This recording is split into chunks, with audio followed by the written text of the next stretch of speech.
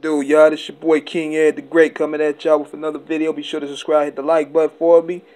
And Vanessa Bryant is going off on everybody that tried to ish on Kobe. And let me read this to y'all here. She was responding to a lot of the critics, especially this person. They go by the name of Evan Rachel Wood. And when she said, or he said, whatever it is, what has happened is tragic. I'm heartbroken for Kobe's family. He was a sport hero. He was also a rapist. And all these truths can exist simultaneously. And she responded saying, your false, insensitive, defamatory, and slanderous tweet on 1/26/20 is vile and disturbing to say the least. Behavior like this is why part of the reason why innocent black men go to jail for crimes they didn't commit. An accusation doesn't make someone guilty. You don't know the facts of the case. Then he goes at this Abigail Disney when she said, I haven't said anything about Kobe so far because I felt some time needed to pass before weighing in. But yes, it's time for the sledgehammer to come out. The man was a rapist. Deal with it.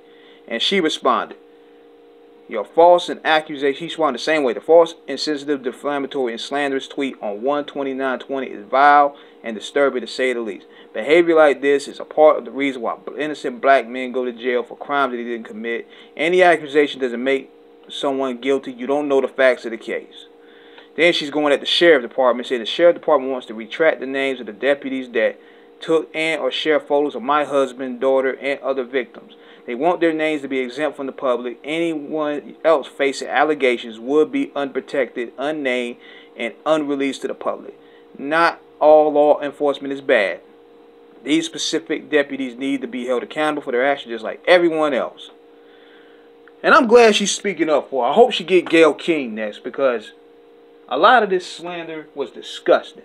They didn't even wait until the man's body was cold before they even started this.